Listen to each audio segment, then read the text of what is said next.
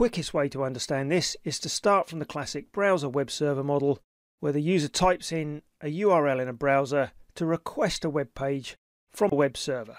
The server responds with HTML, which we can generate a web page from, and that's then displayed in the browser.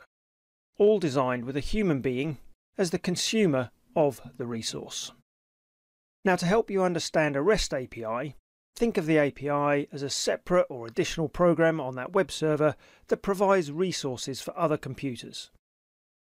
This API Endpoint Explorer represents that client computer making a call to an API on the server.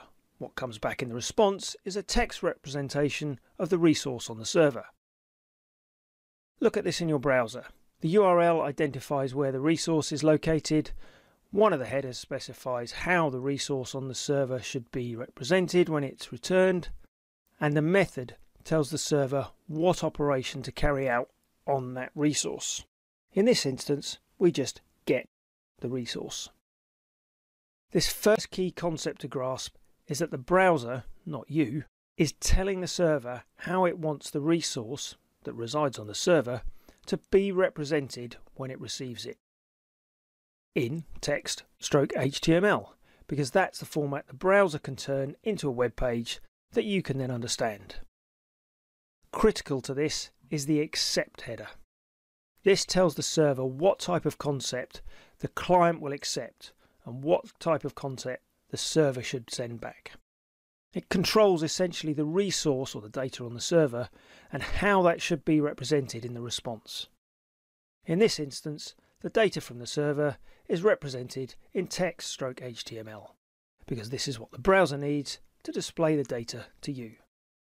Different client computers may want to see the data represented in different formats, and this can be done using the same accept header we saw being sent by our browser.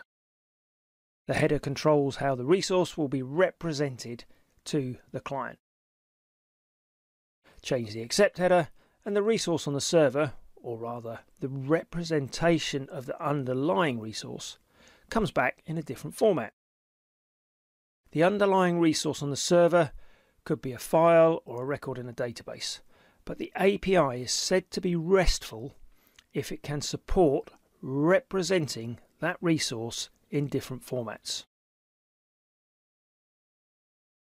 All you need to understand now is state transfer.